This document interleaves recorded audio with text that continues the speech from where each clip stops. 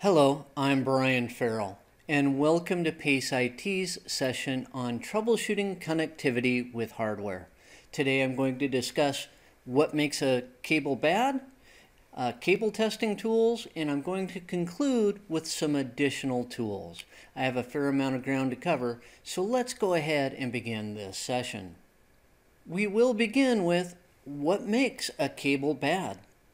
Network cables can go bad or be bad without any visible indication. Alternatively, a cable may be inappropriate for a particular application.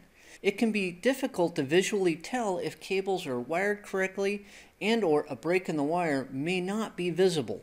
Both of these will cause problems.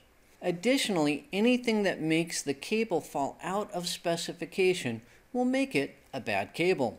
How long is the cable? Is it over the maximum length? Is the cable rated for the amount of data being run over the wire? All of these are questions that can be answered using the proper tools. It's time to discuss cable testing tools. First up is the multimeter. It can be used to test for breaks in copper wiring. Good network cables have a very low resistance value from one end of the cable to the other. By the way, your resistance is measured in ohms. A high or infinite ohms value indicates a break in the cable. So you can use multimeters to test for continuity to make sure that traffic can flow from one end to the other. Crimpers are not a testing tool per se, but they are used for attaching cable ends onto cables, which if you suspect you have a bad cable end or a miswired connector, you're going to need a set of crimpers. It can either be specific to a particular type of cable end, or it may work for more than one type of cable. And by the way, it's not uncommon to need to replace the ends of twisted pair wiring cables.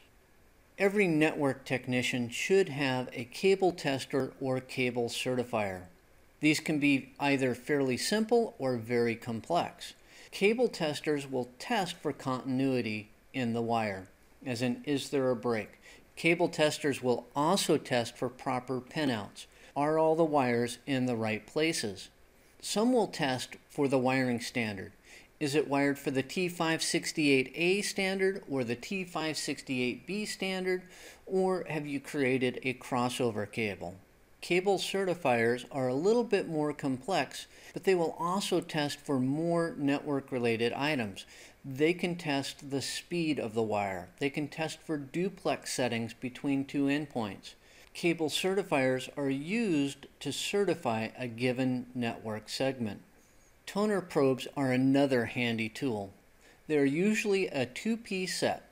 They have an injector which places a signal onto the wire and a probe which detects the signal and emits a tone when it detects that signal.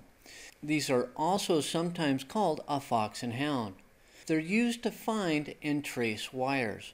They're useful when having to replace a single wire in a bundle of wires. You can place the injector on one end to figure out which wire it is at the other end. Then there is the time domain reflectometer. This is a cable tester or certifier that can also determine the length of a segment.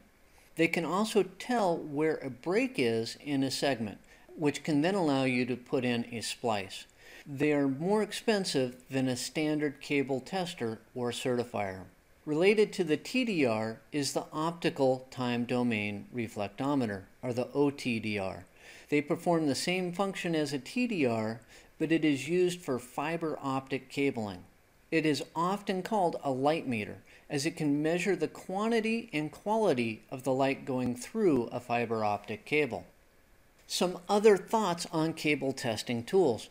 Unless your job entails mostly installing cabling, the most important tools are the cable tester, crimper, and toner probes.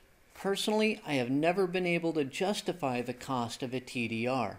I have used them, but I've rented them instead of purchased them. Most of the time, you can make do with inexpensive tools. However, spending more on certain tools will usually save time and money in the long run. An exception to the inexpensive tool rule are toner probes. Inexpensive toner probes can be difficult to work with, or they just don't work at all. I would recommend stepping up and spending a little bit more for your toner probe. Try to strike a balance between cost and effectiveness. You can spend thousands of dollars on some of these tools, especially TDRs and OTDRs, and never utilize them to their fullest potential. The next topic is additional tools. And we will begin with the wireless analyzer.